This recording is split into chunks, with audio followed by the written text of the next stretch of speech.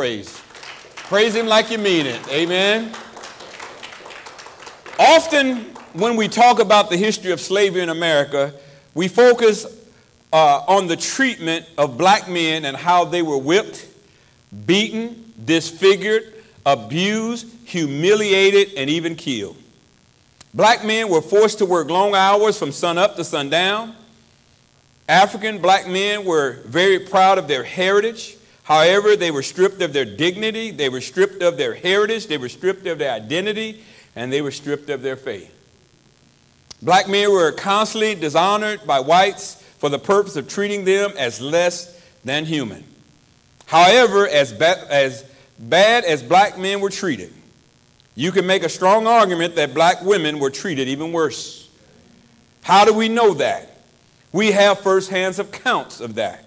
Many slaves, once freed, would write about their experiences, which were called slave journals or diaries. A black woman named Harriet Jacobs, who was born into slavery in North Carolina and was a first-hand eyewitness of what it was like for a black woman during the time of slavery. Harriet Jacobs was born in 1813 and died in 1897. She worked under various white slave owners, but was ultimately able to free herself from slavery and went on to become an abolitionist as well as a writer. As a writer, Harriet centered her work on appealing to white women and northern abolitionists, hoping to expose the horrors of slavery from a non-white perspective. Harriet Jacobs wrote about systemic racism in her book entitled Incidents in the Life of a Slave Girl. She was the first black woman to write a slave narrative in 1861. By the way, you can still purchase that book, which I did. Amen. Initially, the book was ascribed to Lydia Maria Child, a white abolitionist. It was only 30 years ago when research showed that the book was actually written by a female slave. In Harriet Jacobs' first-hand account, during slavery, the black African woman was regarded as an object of economic value. At the same time, black women slaves were also treated as an object of sexual abuse by white slave owners. There was a belief by whites at that time that a black woman was sexually immoral and loose, and she could be raped and abused at the slave master's will, which many black women had to endure repeatedly. Harriet's book provides insight and depth into the sexual exploitation of black women endured during slavery. She noted the brutalization of black girls and women by white slave masters who justified their cruelty by viewing black women as sexual savages. Many white women hated black women because their husbands found black women sexually desirable. Black women were continuously stripped, beaten, raped, and forced to breed more children to keep the slave system going. As a result, black women suffered a double burden of slavery because of their sexual vulnerability. A black slave was the property of their white slave owner and could be treated any way that pleased the owner. Not only did black female slaves have to endure the abuse and rape from their white owners, they also had to deal with the abuse from their slave owners' wives, who blamed the black woman for what her husband did, for which the black woman had no control over her own body. Colonial laws regulating rape were not applied to black people. This meant that blacks could not defend themselves against any forms of abuse by white males. If a black woman accused her master of rape, she was subjugated to more beatings by the master or the master's wife. Also, many of the slaves on the plantation were allowed to marry and have families. However, this does not stop white slave owners from raping married female slaves as well as their daughters. And there was nothing that a black male slave could do about his master forcing himself on his wife or daughters. Another evil thing that some white slave owners would do is that they would take their healthy black male slaves and fertile black female slaves and order them to engage in sexual relations for the purpose of getting the black woman pregnant, whether or not she wanted those advances or not. Her body was not hers. The decisions she made were not hers. It was all under control of white slave owners. Amen? Of course, it did not matter to the slave owner if these slaves were married to other slaves. This was another way that the plantation owners could increase their population of his slaves. It was actually cheaper to breed slaves than purchase them from a slave auction. This method became even more popular when the U.S. government outlawed the triangle slave trade, which brought over 12.5 million slaves to North, South, and Central America. To make things even worse for female slaves was that white slave owners would have sex with them on a regular basis, whether they were adults or teenagers. One of the most famous cases was Thomas Jefferson, our third president of the United States, who fathered children with his female slave, Sally Hemings. She was only 14 years old when her sexual relationship with Jefferson began, and he was in his 50s. Could you imagine? Sally Hemings had a total of about 6 children from Thomas Jefferson. This was just how things were with slavery in America. Black women had no rights because they were property as well as sex slaves. However, not only did black women have to fend off the slave owners, they also had to fend off their slave owners' sons, the white plantation workers, and yes, even black male slaves. As long as female slaves were producing more slave children, slave owners didn't really care who the father was because they only cared about increasing their profits, making black women on a plantation the most abused and mistreated people in America at that time, especially in the South. The death rate among slaves was high. To replace their losses, plantation owners encouraged the slaves to have children. Childbearing started around the age of 13, and by 20, the woman slaves would be expected to have 4 or 5 children, again, by the age 20. To encourage childbearing, some slave owners promised women slaves their freedom after they had produced 15 children. Go figure. When black women arrived to be auctioned, her kids were often taken from her and sold separately, as well as her husband if they were all captured together. And even when black women had kids on the plantation, these kids were often taken and sold as well. So black women were often forced to have children, and even those children could be taken and sold for profit. This goes on to show how black women were not respected or treated with dignity from the beginning of their life in America. However, the struggles of black women in America did not end because slavery ended. Even today, black women are still mistreated in American society. Amen? Today I want to talk to you from the subject, continue this series on racism in the Bible. This is the subject, when your skin becomes the problem. Amen? When your skin becomes the problem. When God created the human race, he created a diversity of people. Amen? From different shades and different ethnicities. But all people that God created were created in his image and his likeness. Amen? Just because some are a little lighter or a little darker than the others, it does not mean that they're better. It does not mean that they're more valued. It does not mean that they're more important. Amen? But in our society, we have constantly used people's skin color against them. Not only do whites do that against blacks, but blacks do that among themselves. Amen? If you are a darker skin, you're treated, still today, in a bad way in many places. Amen? And even within the black family. Lighter skinned blacks, often seen in some circles a little better, even a little smarter, even a little more desirable. And even within the own black community, the black community has fallen for the same thing that blacks had to endure during the time of slavery. Because we treat each other with the same tropes and the same degradations and everything else that has been done. But again, I will submit to you today that no one has been treated worse on American soil by far than black women. Amen? Black men didn't have to endure or worried about being raped on a daily basis. But black women, from the time they showed up, by the time that you were captured, I try to paint this picture for you again today, for those who are tuning in who have not been listening to this series. When you were captured, you were stripped, you placed on a ship. On that ship, you were handcuffed. It doesn't matter were you handcuffed to a man or a woman or a child, you were still handcuffed.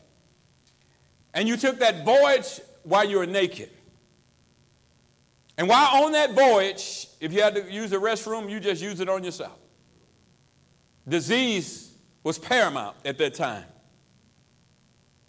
And many of the slaves did not endure that travel from the continent of Africa to the shores of America. In fact, out of the 12.5 million brought, 1 million of them died along the journey. This journey could take up to 2 to 4 months for you to get from the continent of Africa by the time you got to where you were sold. When you got off that ship, again, remember, you're still naked. It doesn't matter the time of the year it was. It doesn't matter whether it was summer, winter, or fall.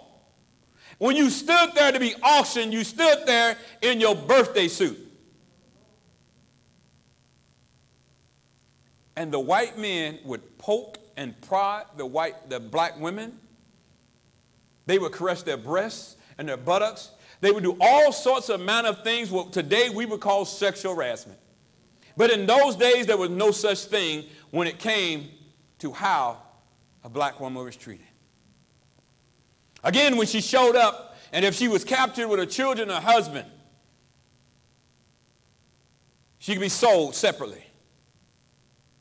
Because what white slave owners wanted from men was different from what they wanted from children and what they wanted from women.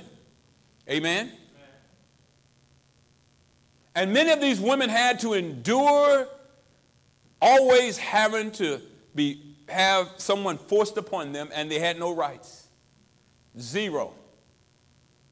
So any time that the white slave owner wanted to have sex with any of his female slaves, who's going to tell him no? He did as he pleased. Amen? And so, if you turn to Numbers chapter 12, a very familiar story, but it's probably a story that's overlooked a lot because most Christian people don't read the book of Numbers anyway. Amen? It's one of those forgotten books in the Bible. A little bit of background on the book of Numbers is it takes its English name from the Septuagint, which is called arithmetic, which we get our English word arithmetic. All right? This is another, the books of the Bible, Old Testament, do not have Hebrew names, Hebrew titles, because the Septuagint, the Greek translation of Scripture, because at that time they did not have headings. So all your Old Testament headings are actually Greek names. All right? And so that's where the name Numbers come from. The reason for this, the book containing that name of Numbers was many statistics such as tribal population figures, the total of the priests and Levites, and numerical data. The purpose of the book of Numbers is the instruction manual to post-Sinai Israel. The manual deals with 3 areas: how the nation was to order itself in its journey in and around in the promised land, how the priests and Levites were to function in the condition of mobility which lay ahead, and how they were to prepare themselves for the conquest of Canaan and settle their lives there in the land. The fact that the book covers the nearly 40-year period from the beginning of the law at Sinai to the eye of the conquest points to its character as a story in history. But it's more than a recording of history. It is a history with the purpose of describing the Lord's expectations and Israel's reactions in a unique period. An era when the nation had God's promise of the land but had not yet experienced its fulfillment. In other words, the whole time, the book of Numbers is about a promise. Amen? And they're heading toward the promised land. All right? So once again, when your skin becomes the problem. So, what can we learn from Aaron and Miriam about their sinful actions against Moses? The 3 main characters in this text, of course, is Moses and Aaron and Miriam. You understand that Moses is the younger of the three. All right? Miriam and Aaron are the older. All right? And so you understand each of these individuals were given a role in how God operated among the Israelites. All of them had a position, a responsibility. All right? We know what Moses' role was. His role was to shepherd and lead these 2 million plus people from Mount Sinai into the promised land. That was Moses' responsibility. Aaron's responsibility because he was chosen as the first high priest. In fact, Aaron's descendant began the lineage of the priesthood. Miriam's responsibility, she was a prophetess. All right? She did not sit in the office of prophet because that didn't happen until Samuel. All right? There's a difference between being in the office of responsibility and having a prophetic gift. What she had was a gift, not the office. All right? Now, you got to understand this point about this scripture so you can put it in context. Moses was in the office. Aaron was in the office, but not Miriam. She had a gift of responsibility. A responsibility of a prophet, whether male or female at that time. They didn't shepherd people. Their responsibility wasn't to hold Bible studies. Their responsibility wasn't to preach sermons. Their responsibility was whatever God told them to tell the people, they were supposed to tell them. Amen? Whether God sent the people to them or sent them in their direction. Amen?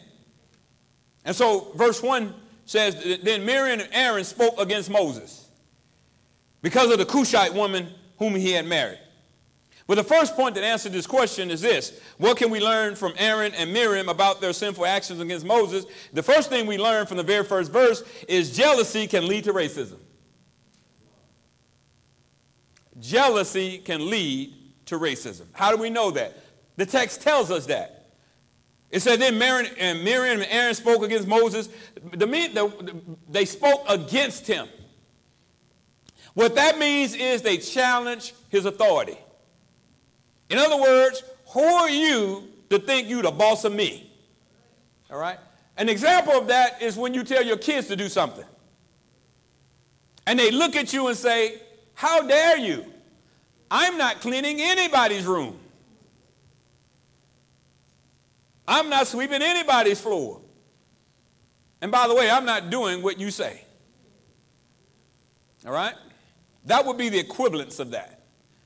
Because when God puts people in certain roles and responsibilities and positions, it's up to us whether or not we're going to follow through and follow the authority which God set up. Amen? And the role that he had set up, at this time, Moses was the chief leader. He was the main leader of God's people. Aaron and Miriam played a role of leadership, but their role did not succeed his role or supersede his role. Amen. You got to get this. Because you got to understand what they're arguing against. Because this is straight up jealousy. I mean, here their younger brother is more honorable, more respected, and had more responsibility than they did. And their attitude is, who you think you are? Don't you know we older than you?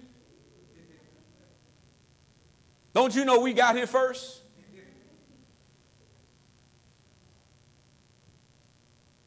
And sometimes people will even argue, I was saved before you were. Where in God's scheme of things, it doesn't matter. Because God chooses the roles and responsibilities in the family, in the church, and in community. Amen? And when those responsibilities get mixed up, then you got chaos, which is what you got in the church, what you got in the world, what you got in government, you got in all areas of society, because we don't follow God's order and structure for human authority. Amen? But watch this. They spoke against Moses because of the race of his wife.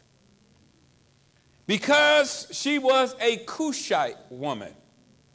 Now, what's interesting here is that nowhere in Scripture does it say that Moses married or divorced or that Zipporah had died. So more than likely, this is Zipporah. Amen? The only wife that's recorded in Scripture that he actually had.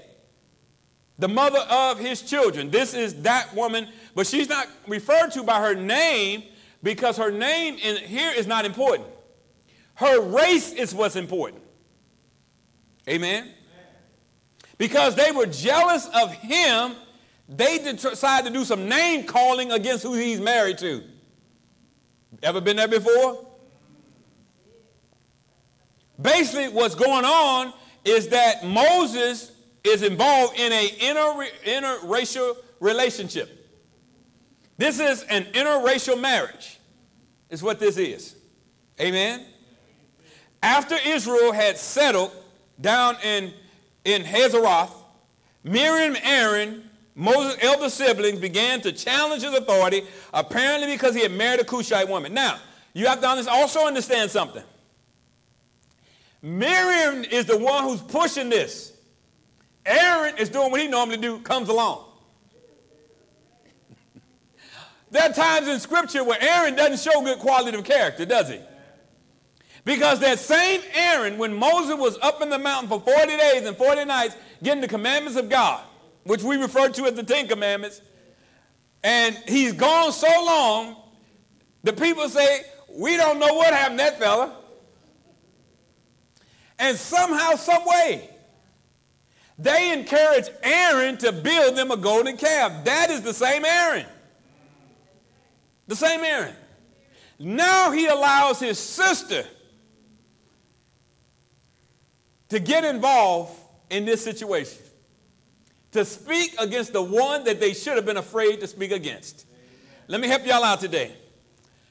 Leave people alone that's been handpicked by God, and they're doing God's will. When you speak against them, you're speaking against God. And then God's going to deal with you for speaking against his servant. Amen? If you want to fool with people, go fool with the people who are not saved. And maybe God will give you some grace then.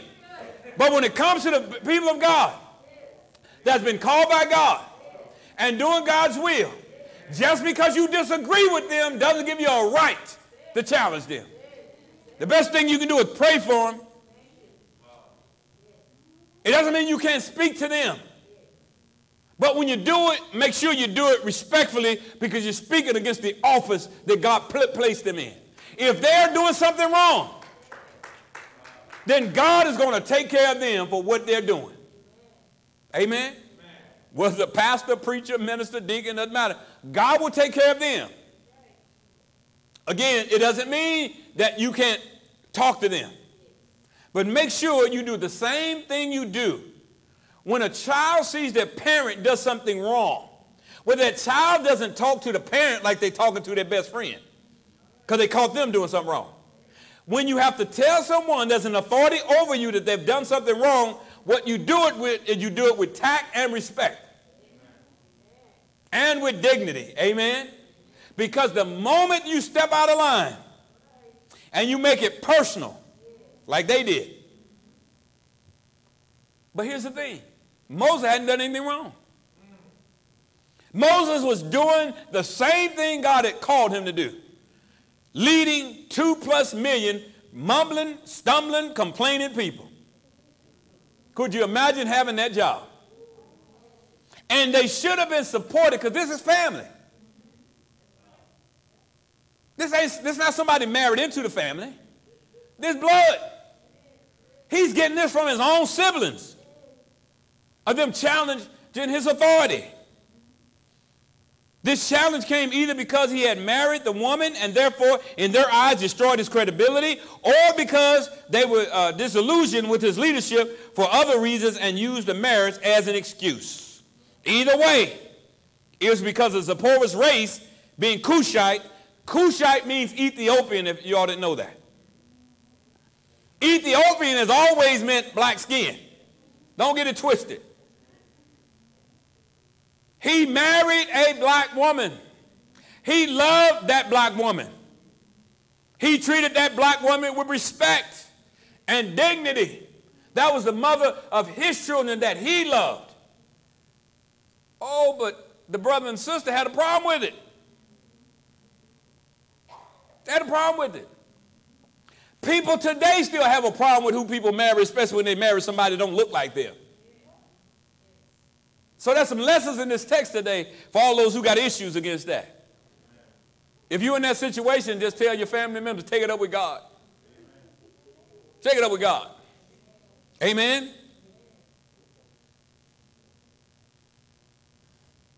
This means that the woman, Zipporah, that this Jewish forefather married was from African descent. She was a descendant of Noah's son Ham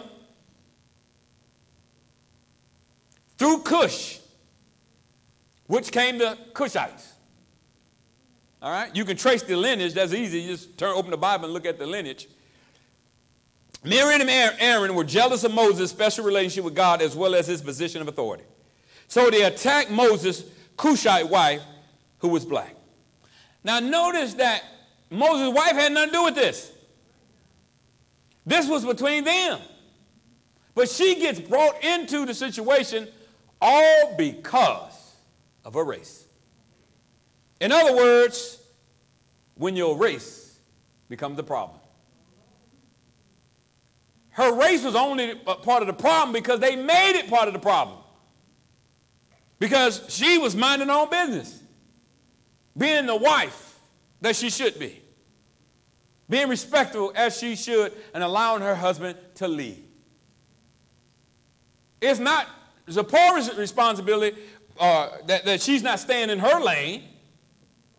The problem is that Aaron and Miriam are not staying in theirs. And the problem in society that you have is when people don't know how to stay in their lane. It starts in the family. The man was created by God to be the spiritual head of the home. But the problem is that same leadership structure that God didn't intend just for the home, he intended for it to be the foundation of society. Amen? Because how can he be the spiritual head of the home, but that flips when you get out in society? How can that flip when you get to the church?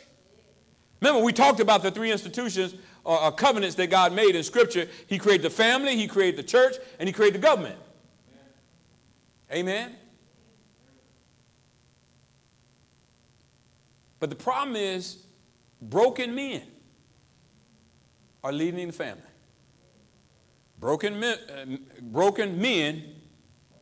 are leading the government. And broken men are leading the church. That's what's wrong with us today. Men who are not living according to the will and standards of God are leading the three covenants that God created. So you see why our society is in the mess that it's in? Because there used to be a time that we wanted our fathers to be respectful and be someone in dignity in the community, someone to be honorable. Isn't that how we used to want to view fathers? Isn't that how we want to view men at the church? That men would be men of honor, respect, and dignity, that our leaders, our pastors, our deacons, our ministers, elders, that would be men of honor and integrity? Isn't that what we would hope to have sitting in the seat of our government? Men of integrity? Men who show that they know how to respect women? Men who show that they know how to respect other people? We're so backwards in this country, we accept anybody that gets up there to lead. And we blindly follow, whether it's the family, whether it's the church, or whether it's the government. We blindly follow. All they got to do is be charismatic enough.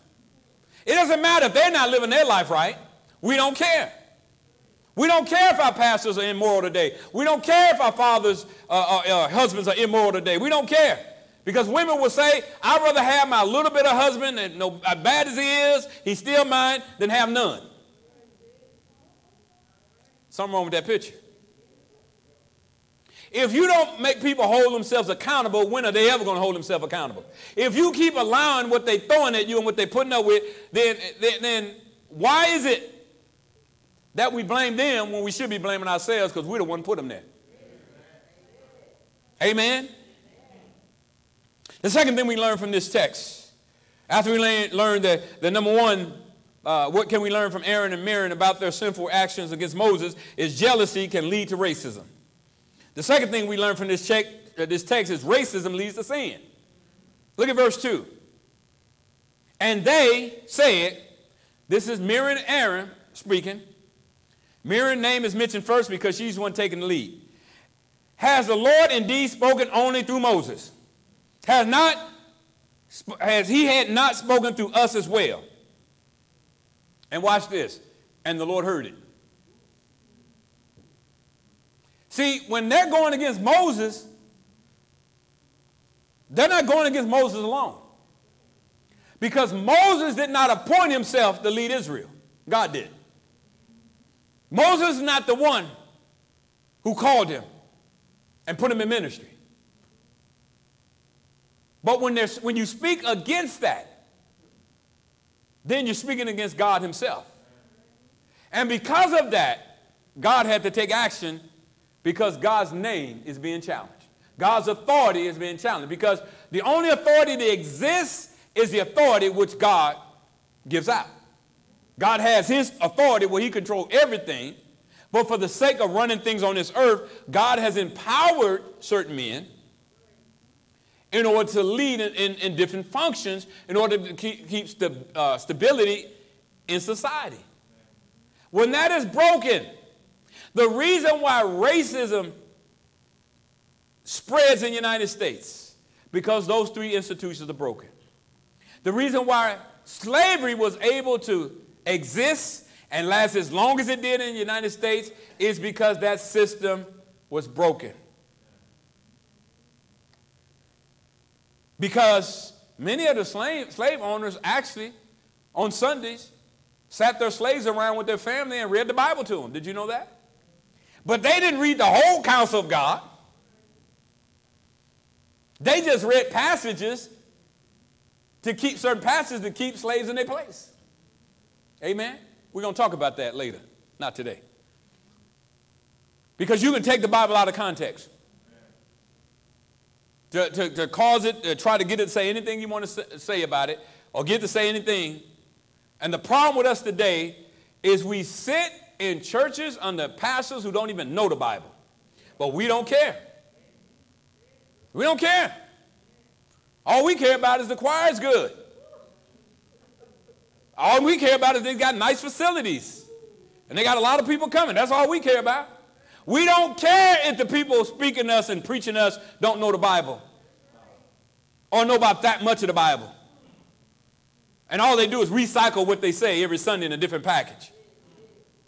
And you've been there for years, but you never went through the whole Bible or even attempted to go through the whole Bible. You can't go through and teach what you don't know. As well as you don't go through and teach what is not your preference.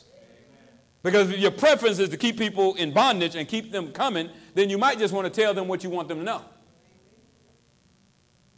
Which is the same thing that slave owners did. Because they were telling the slaves, it was God's divine will that you in your situation. And we didn't make you. God is the one who made you less than us. Could you imagine hearing that every day? And the problem is that many blacks still act that way. And that's the saddest thing about all of this. The Bible says, those whom the Son has set free are free indeed. But in Galatians 5:1, it said that we're not to allow our freedom. It's for freedom that Christ set us free, it says. So therefore, don't put yourself back in bondage. Once you're free, live free. Amen. But too many of us still live in bondage. Verse 2 says, and they said, has the Lord indeed spoken only to Moses? Has he not spoken through us as well? Because again, racism leads to sin. And what I would submit to you, racism is sin.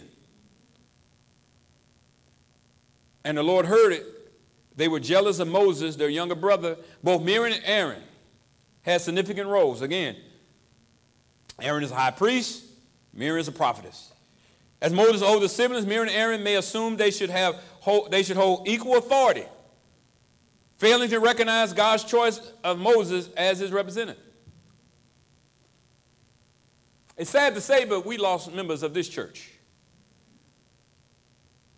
because people wanted the same role of authority that God has given me as pastor of this church. And they left because of that. I'm not the pastor of Agape, and I have not been here for this almost 18 years in this role because I put myself in this role. I would just tell you honestly, most of us who were called to be pastors, we ran from that. We didn't want that responsibility because we know the heartache and headache that comes along with the responsibility, but we do it because that's what God called us to do. And even after all of the disappointments and headaches and setbacks, the thing that we're most proud of as pastors is being able to speak life into your life. Amen. To be able to speak God's word into your life where your life changes.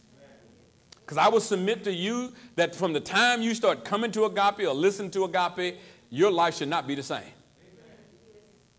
Because you should have drawn a little closer to God. And that's the reason why we take the time to sit and go through the scripture with you instead of springboarding off the scripture and talk about whatever we want to talk about. People didn't know that the Bible had this much to say about racism until we start going through the text. But not only showing you where it was, but showing you how it applies so we can learn from it and do better. Amen? Here's the key verse point in verse 2. Has he not spoken through us also? This question was meant to lift Miriam and Aaron up. After all, God speaks also to us. So shouldn't we get some of the credit around here? Of course, God has spoken to Miriam and Aaron in the past, but he had not given them the authority to lead the nation. That was not their role. Their role was to support Moses. That's what their role was. Their ministry was given to them to support the ministry that God had given Moses. Let me help some of y'all out who attend church. The ministry that you've been given, the reason why you're in the church that you're in, if you're in the right place, your ministry does not supplant your pastor's ministry. It upheld that ministry. It undergirds that ministry if you're in the right place. Amen.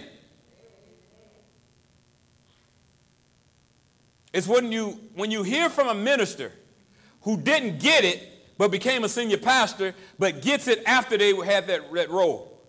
Amen. See, some of us, until we go through something, we can't understand what somebody else went through. Amen. Somebody can tell you about it. If you've never been robbed before at gunpoint, then you don't know what that experience feels like. Even though you've seen it probably a few times on TV. But if it happens to you, it's a unique experience that you will never, ever forget. Never, ever forget. It's one thing to face racism because your life ain't going anywhere. It's a whole other thing to face racism and you've been doing everything you can to play by the rules. And you still face racism. You still face sexism. You still being treated only because of your skin color and only because you're a woman. If you haven't learned by now, the way that society runs, especially when society is dominated by men, and especially in the United States when it's still dominated by a certain group of men, which is white men, who make the decisions for everybody else. And of course, if you're a low man or low woman on the totem pole as they see it, and of course you're going to be marginalized. Of course you're going to be disparaged. Of course you're going to be mistreated. Because they're not going to look at you as a person. They still look at you as a sex object. Let me help our black men today. We better start speaking up for our sisters. Amen. Because how can you complain about somebody else don't look like y'all that's going to be putting your wife down and you put her down anyway? You don't have a room to talk. You don't show any respect. So why are you mad when somebody else disrespects her? When you set the tone. When you sowed the seed. Amen. Just because you're proud of your heritage doesn't mean you believe your heritage is better than anybody else. You're just proud of who God made you.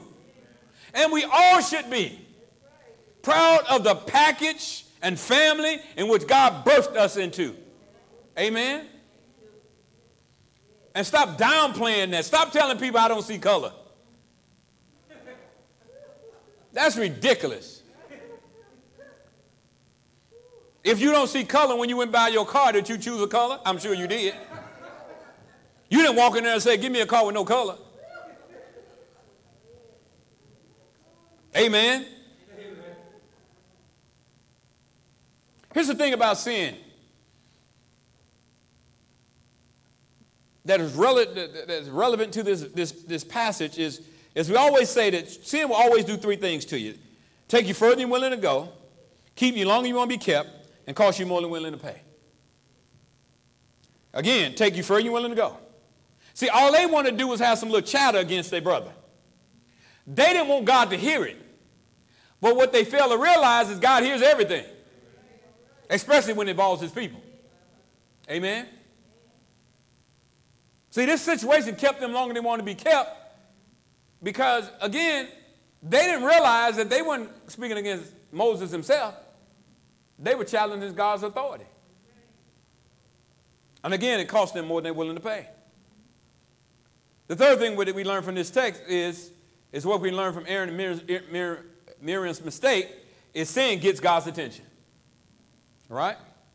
Number one, again, jealousy can lead to racism. Number two, racism leads to sin. And number three, sin always gets God's attention. Because it says in verse 2, and the Lord heard it. Of course God heard it. God always does. And he hears according to truth, not according to mere appearance. Miriam and Aaron is often the case where accusing Moses of the very same sin motivation that motivated them to make the accusation, which was pride. See, they were accusing him of being prideful when they the one were being prideful. Amen? Numbers chapter 32 verse 23 says your sin will find you out. Amen? You always want to get God's attention for doing what's right. But never do you want to get God's attention because you're doing something wrong. Verse 3 says, now, what's inserted here is verse 3 is inserted. Because of the fact, now, God came down in a pillar of cloud, which is symbols of God's glory and his manifest presence. So he came down and met them at the tent of meeting. When he called all three of them on the carpet, Moses just stood there and listened. And then he said, y'all two come in. I don't know about you, but I've been there before when I've been called on the carpet. I've been there when I was growing up, being called on the carpet by my parents because I did something wrong. I had to go explain myself. In other words, there was some explaining that needed to be done. But no matter how much explaining was done, the right hand of fellowship was still coming. Amen. And I remember being in the military and have to go and see my commanding officer, my commander. In the military, when you're told to go see your commanding officer, that is a legal command. So when you go see the commanding officer, then what you have to do, you have to go and you have to give a reporting statement. So I would walk up there and I would stop and I would say, sir, Airman Powell reports as ordered. And I dropped my salute.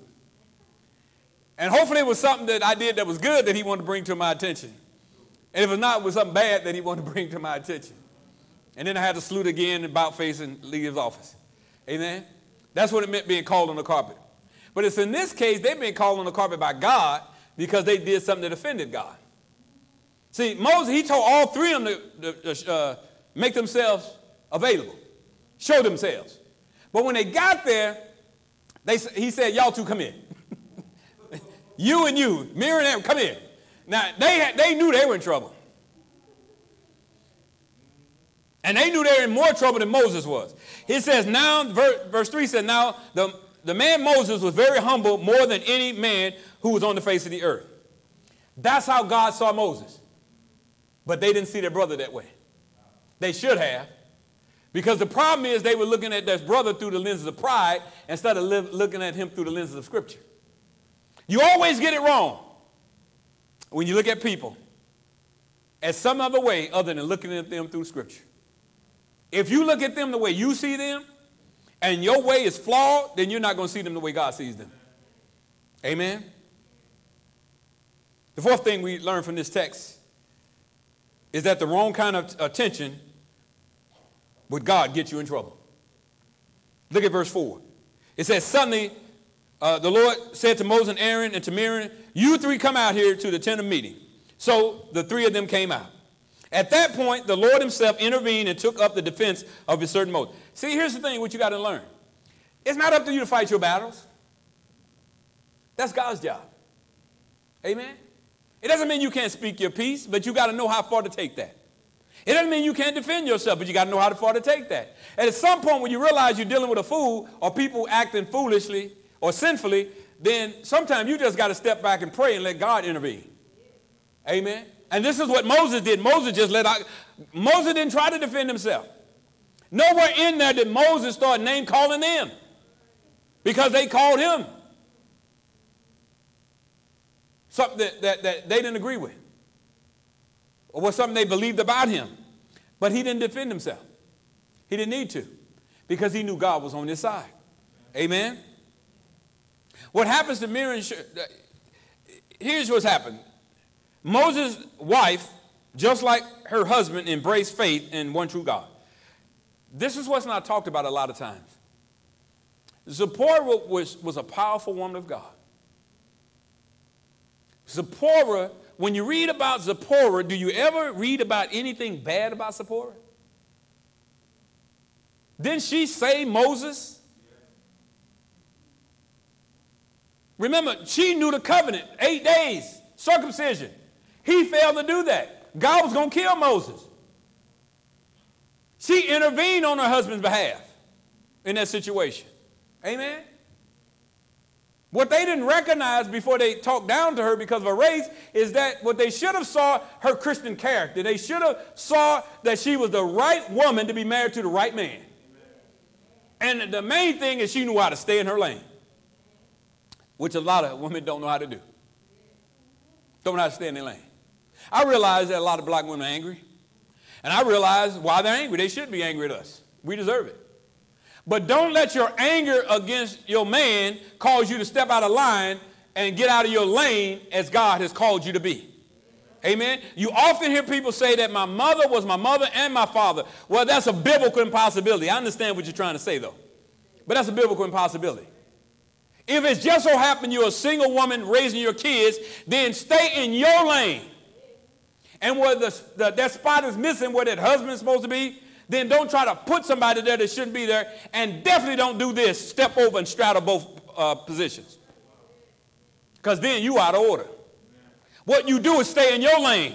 Be the best wife you could possibly, not be trying to be a husband, not be trying to be a father, which you are not equipped to do, but be the woman God created you to be and let the Holy Spirit, let God himself in the person of Jesus Christ to step in to be the father in your house.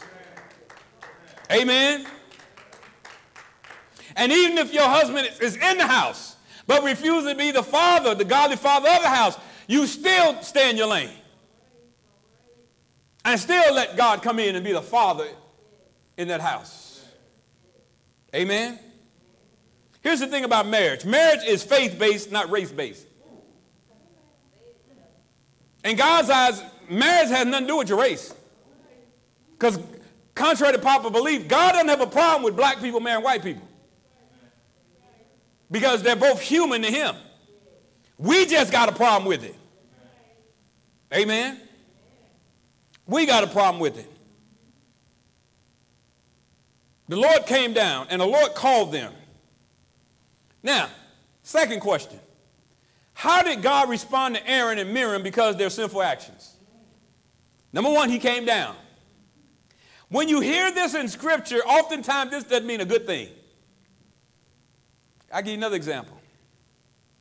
Remember in Genesis 6? You remember when the Bible talks about what happened and mankind and the whole sinful race was falling apart? Also remember in Genesis 11 when you had the Tower of Babel? And it said God came down to get a closer look. You do understand that God can look from heaven. But when you hear the language when it sounds like he said, I'm coming a little closer, then you know you're in trouble. Because it said he came down, verse 5. Then the Lord came down in a pillar of cloud and stood in the doorway of the tent. Now this is anthropomorphic terminology. In other words, it's using human-like qualities to describe a holy God. So you and I, puny minds, can understand. Amen. It's what's referred to theologians called anthropomorphic terms. In other words, use human-like qualities, human-like emotions to describe God. And this is one of those situations. So the first thing he did, he came down. The second thing he did, he called them on the carpet. Verse 5, the second half of verse 5 says, and he called Aaron and Miriam when they had come both before him. The third thing we learn is that he chastised them for their actions. He said, verse 6, hear now my words. If there is a prophet among you, I, the Lord, shall make myself known to him in a vision. I shall speak with him in a dream. Not so with my servant Moses. He is faithful in my whole household. In all my household, it says, with him I speak mouth to mouth. In other words, some translations say face to face. Even openly, not in dark sayings, and beholds the form of the Lord. Why then were you not afraid to speak against my servant, against Moses? Why did you not see the anointing I put on him? Why did you not revere the presence you saw of me in him? But even though you saw all of that, you still spoke against that. But here's the thing, Miriam and Aaron, you weren't speaking against him because he has no authority, only what I gave him. Because it was my authority you were speaking against in him, you were actually speaking against me. And because you were speaking against me, now I got to take action against you. You understand it now?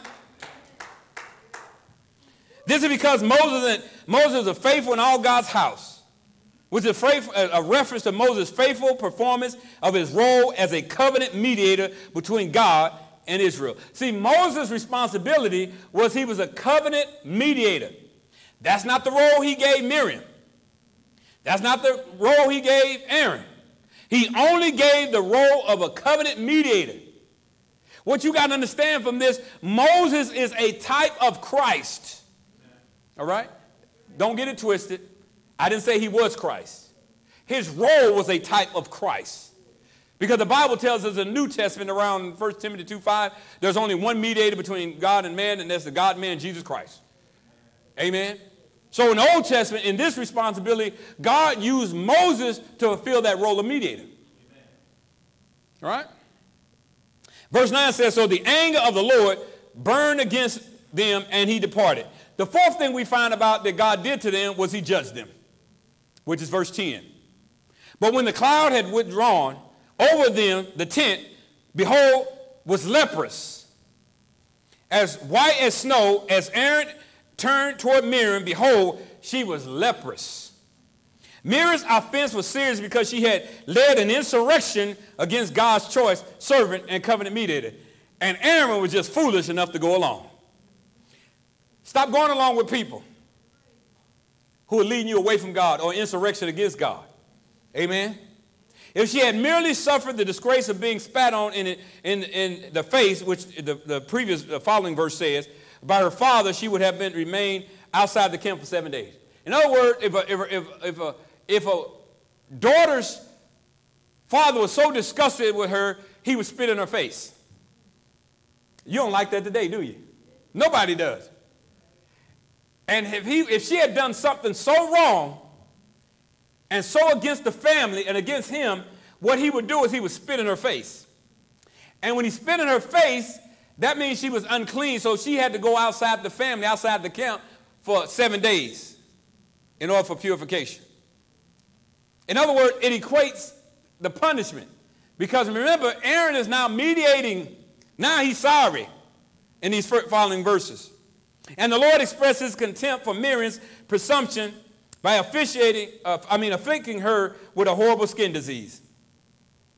in the line with ceremonial law, which required a diseased person to remain outside the camp for 7 days, which is Leviticus chapter 13 and 14, which is what Miriam was forced to do. 2 Chronicles 16:9 said, for the eyes of the Lord move to and fro throughout the earth, that he may strongly support those whose heart is completely his. You have acted foolishly in this. Indeed, from now on, you will surely have wars. In other words, that verse is telling us that God sees everything, especially everything involving his children. Nothing we do. I don't care if we do it at night or during the day. I don't care what you're doing. I don't know who I'm talking to now. You need to stop doing it. Whatever you're doing is offending God, and probably has a lot to do why you're in the miserable situation you're in, is because you sinned against God, and your prideful heart won't allow you to repent. Won't allow you to repent. God is telling you today you need to repent. Amen? But here's the key. Here's what I'm going to close with today. So why did God judge Miriam at this time, but not Aaron? Or why did God delay Aaron's judgment? Another way of saying that. Remember, they both did the same thing, even though she was the leader of the insurrection. So the question is, when God ascended, as soon as he ascended, leprosy fell on her. So my question is, why didn't leprosy fall also on Aaron? Good question.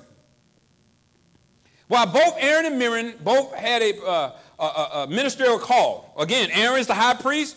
She is not in the office, but she has a gift. A gift, get that. She is not the prophet. That is not who she is. She has a prophetic gift of prophecy. What you also got to understand about certain prophets, you would consider a prophet or prophetess if God used you one time. Did you understand that?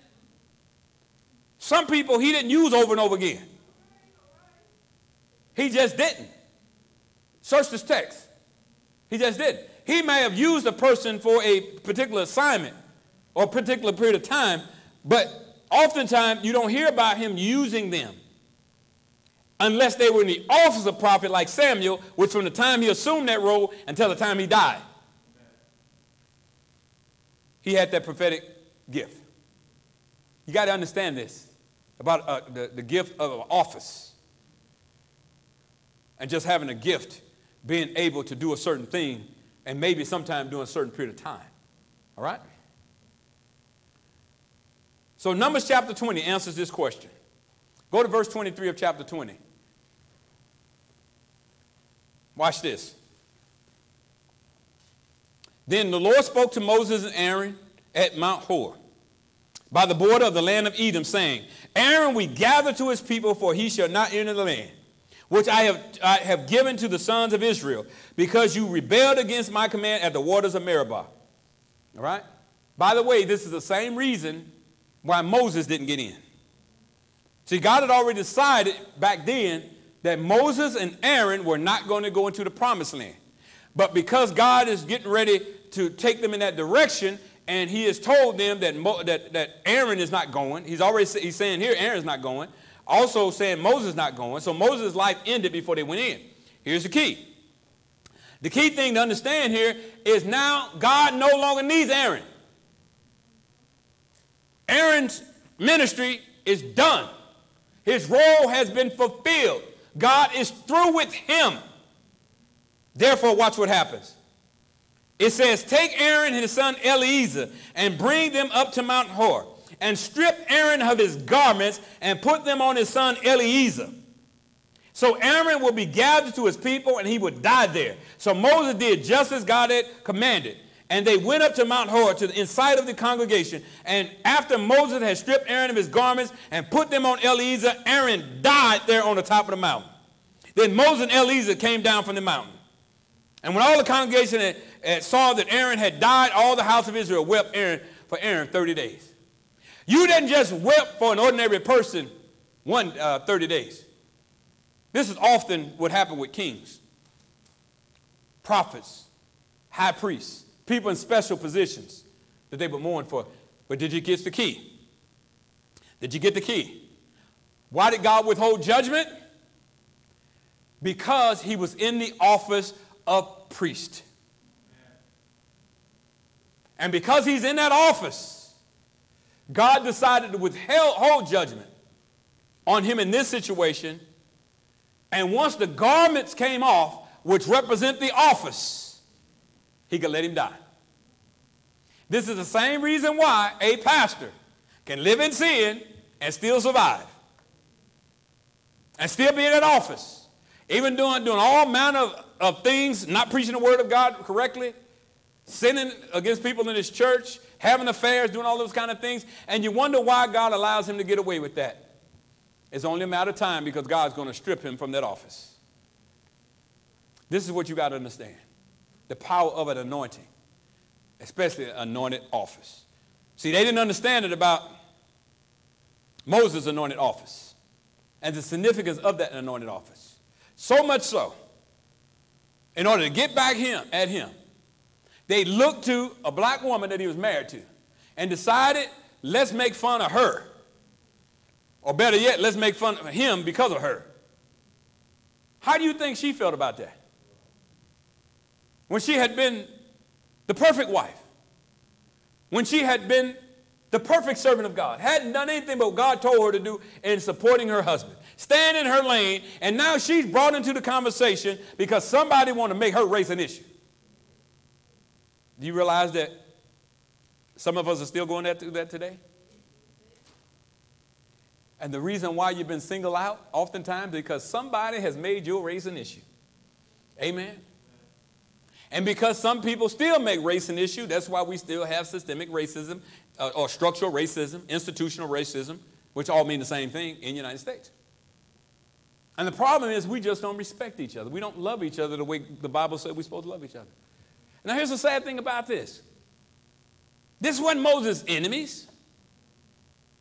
This wasn't other people in the congregation. This came from Moses' own family. This racism came within his own family. Just like racism happens in me and your families. Amen? It's important to understand as we close. It's time to respect our black women. It's time for them to stop being marginalized and mistreated. Do you realize that black women are 3 to 4 times likely to be arrested and be incarcerated than a white woman? Do you realize the same percentages that black women are more likely to be in poverty than white women? Oh, y'all don't pay attention to statistics, do you? That's real. And many black women are still trying to prove themselves to this day no matter what they've done. No matter what they've done. So whether you're a black man married to a white woman, or, a white man married to a black woman, or you're a black man married to a black woman, or a Hispanic man, if you married that black woman, what came with that black woman, not just her skin, but her heritage came with her. So stop trying to make her in something that you want her to be. Amen?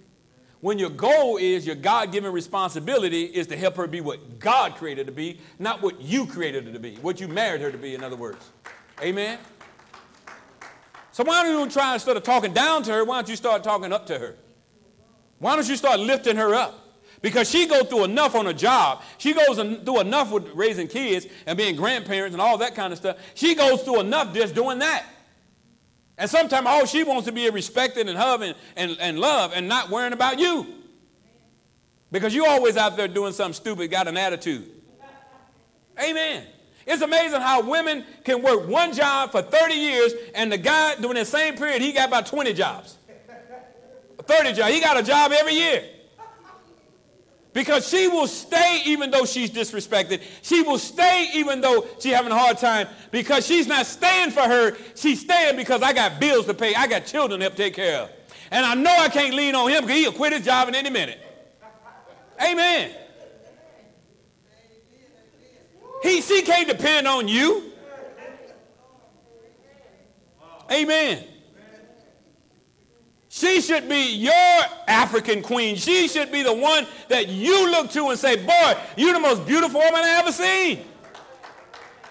You're my queen, and treat her that way instead of treating her like garbage the way the rest of society seems to do, as an afterthought. It didn't stop, as we said, when slavery ended. It didn't stop the abuse on a black woman. If you don't believe me, all Joe Biden did was nominate Kamala Harris, and look what they've been saying about her. If you don't like her policies, that's one thing. Then don't vote for them. But to attack her because of the fact of her heritage being a black woman with Indian descent, as well as what I believe her father was Jamaican descent. But here's the thing. That's not called for, is it? No.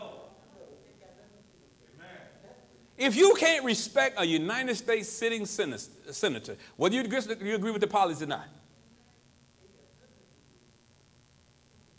to achieve that kind of status in our government, by the way, you know how many black people in the Senate, by the way? Just 2. No, actually 3. Harris, Cory Booker, Tim Scott. Two Democrats and 1 Republican. Regardless of what you disagree or not, sometimes God allows things to happen to show us our own racism. Sometimes he allows us to see things, experience things, to bring things out in us that he already knew was there. One final point, and I'm going to take my seat. You want to know why we have a Donald J. Trump?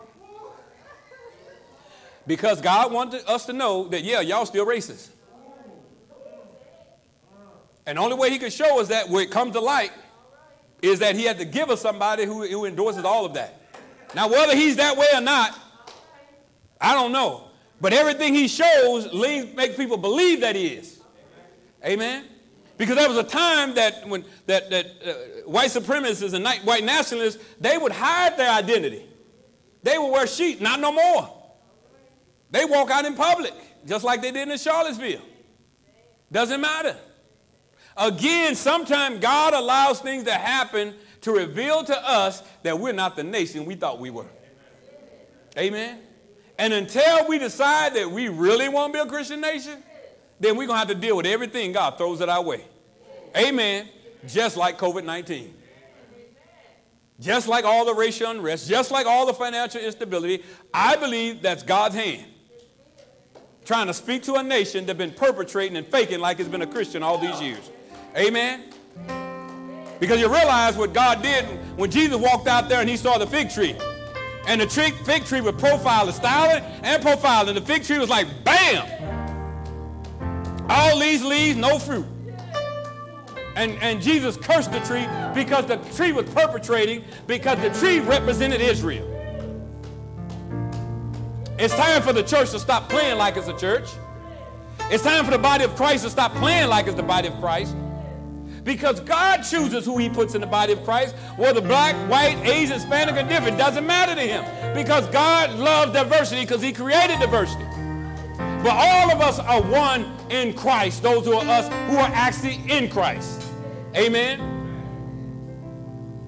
And the church from now on is going to have to stop being complicit.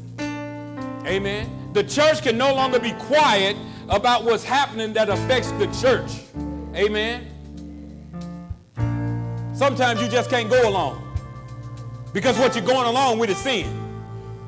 Amen. When did the church ever get so transactional? Amen. You do this and I do that. No, what we're supposed to be doing what God's word says, no matter what. Amen. To our black women, we owe you an apology, and we're deeply sorry for how we haven't treated you and respected you when the whole world has turned its back on you, and we should have been there to stand by your side and to support you. For that, we're humbly sorry. And we're eternally grateful that in spite of that, you still put up with us. Amen. Beautiful black women, we should be respecting them. Our black daughters, we should be respecting them. Speaking up to them, not talking down to them. Amen. Encouraging them to be the best they can be in Christ, what God created them to be. Amen. Because when you talk to them that way and they become that negativity you've been speaking, well, don't get mad when they become your self-fulfilling prophecy. Amen. When you hadn't been encouraging them along the way. When you haven't been there like you should. When you're not teaching your sons to respect women because you don't respect them. Amen. Hopefully today we have a new perspective. Hopefully just walking through scripture that we understand, again, it's not a race thing. In God's eyes, it's a spiritual thing. And all of us will humble ourselves before the throne of grace and be more respectful to not just black women, but to all women. All women, all mothers, all grandmothers deserve our respect. Because where would the church be today if it wasn't for our mothers? Where would they be? I tell you what would be, we'd be in a whole lot of trouble if it had not been for our mothers and our daughters. So we honor you today. Even though this is not Mother's Day, we honor you today. The respect that you deserve, we honor you today for putting up with us, for bearing our children, putting up with our attitudes, putting up with us when we feel like quitting a job and we know the money is not there and it falls on the woman. Now that we know better, can we do better? Can we make a commitment to God that we're going to do better today? That we're going to respect people for who they are, not because we agree with their policies or whatever, that we just respect them because they too are a child of God or a potential child of God. Amen. Amen. Let us pray together. Eternal God, our Father, we bow before you today. Thank you, O God, for this word. Thank you, O God, for speaking to our hearts, O God. Lord, help us to learn from the example of Aaron and Miriam. And even though they were your children, they had been appointed by you in those positions, they still had jealousy in their heart, which led to racism in their heart. Because they did a racist act against their brother, against their sister-in-law Zipporah. Lord, help us to learn from this message today. Help us to respect people regardless of what color they are, what ethnicity, what background they are. Father, we turn to you now and ask for your forgiveness. We ask for forgiveness on behalf of the United States of America. We ask forgiveness on behalf of all the slave owners and all those who were involved in the transatlantic slave trade. We ask for forgiveness for all of those blacks in Africa who played a role in having and selling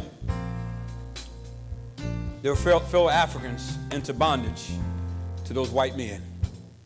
Lord, we pray and ask for forgiveness for a country that falls way short in so many ways.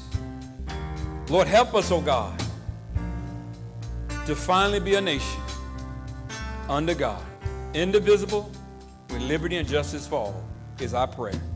And we pray all these things in Jesus' name, and all of God's people said amen, amen, and amen. Give the Lord a hand of praise. Amen. Hallelujah. Hallelujah. Hallelujah.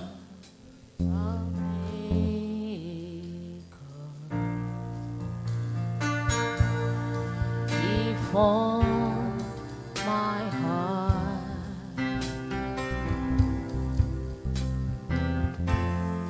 Before even time began, my life was in his hands.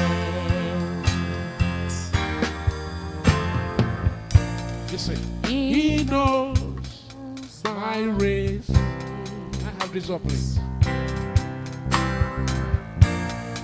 He knows where I am from.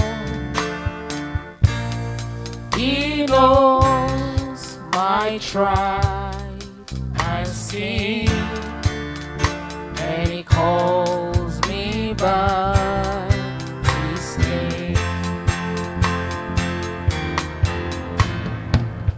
Say, He knows my race.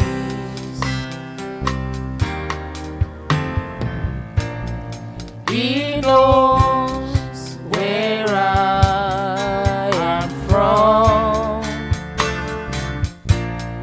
He knows my tribe and skin, and He calls me by His name.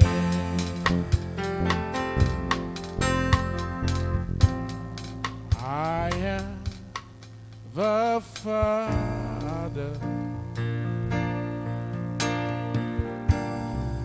He calls me His own.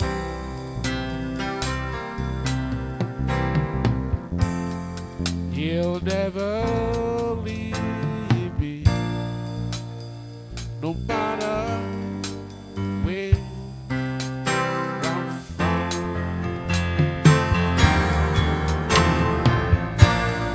He knows my race.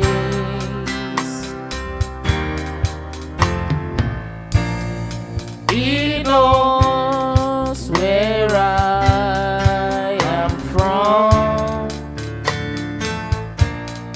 He sees the force, and He hears me when I call.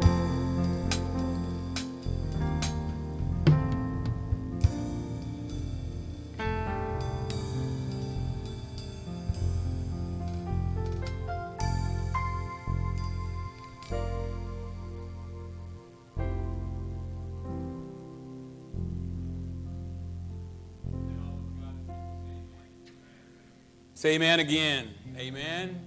What an awesome God we serve. We just searching the scriptures to see what the Bible has to say about what we're going through with racism in America. And I hope that you have been enlightened and been blessed, tying in the history as well as the scripture. Pray for me as I write these things down in a book. As I work on these things, hopefully God will allow it to be published. Is my prayer. To all of you who've been tuning in with us, those of you who are with us, and those who are tuning in around the world, we say thank you. We thank you for joining us today and having this worship experience with us. And if today's message has been a blessing to you, I would encourage you to go to our website at agapecommunityfellowship.org. And there is a tab there where you can click on, and you can also get involved with our midweek Bible study, where you can join us on Zoom on Wednesday night. And also, to click on the tab to donate. And we want to encourage you and continue to encourage you to give to this ministry. You can give to our general fund. And we also want to encourage you to give to our African Fellowship Fund that we use to help support our African Nigerian seminary families. We thank God for each of them. Their presence so enrich our ministry here at Agape. And we thank God for each of them. We thank God for each of you. We thank God for our members who aren't able to lay eyes on a regular basis. But just know that we're praying for you. We thank God for you each and every day. And I pray that you're still praying for us. We pray for all of our pastor friends, all of our Christian friends around the world.